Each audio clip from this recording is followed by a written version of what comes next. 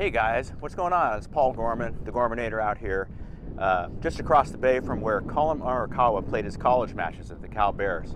Congratulations, Collin, for winning that second major, 2 out of 8, British Open, Royal St. George's.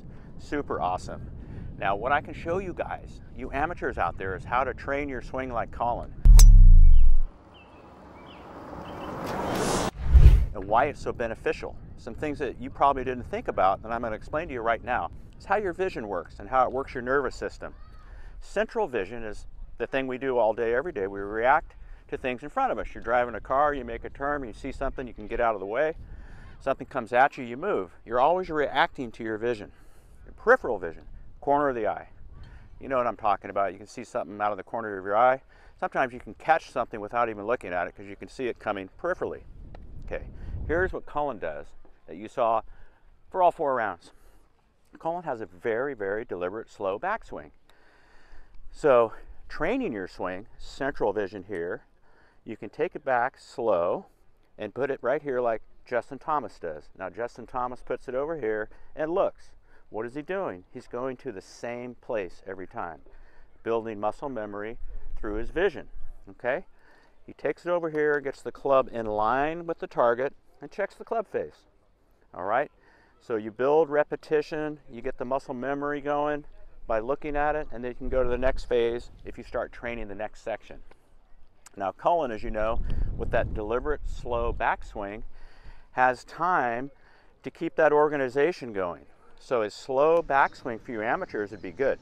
Right now I'm watching my club head go back, and I'm training my path to go back the same way every time.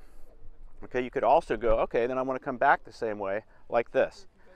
So a slow backswing can be super beneficial for you amateurs out there, because once you get away from the central vision or the peripheral vision, the club is out of sight. You know what I'm saying? It gets back here out of sight. We don't know where it is. So you guys that are ripping it back like this, I don't know where it's going. You don't know where it's going, but we're hoping it comes right back here. But if you take your time, get it in the slot, get it on plane, you're really training yourself to go up in some specific areas.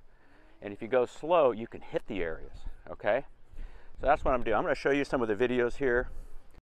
I'm going to step right up and hit one of these guys. Very slow, deliberate backswing. Here's Justin Thomas checking my spot.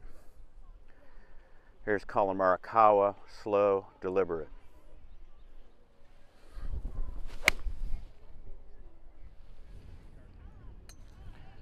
So there you go.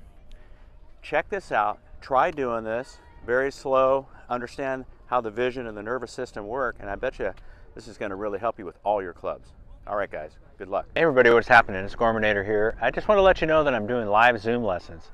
The next best thing to an in-person lesson, a live Zoom. You want to kick that slice to the curb, hop in, and let's get going. I've got my launch monitor and the tools I need. If you're at the office, work, wherever, we can get it done.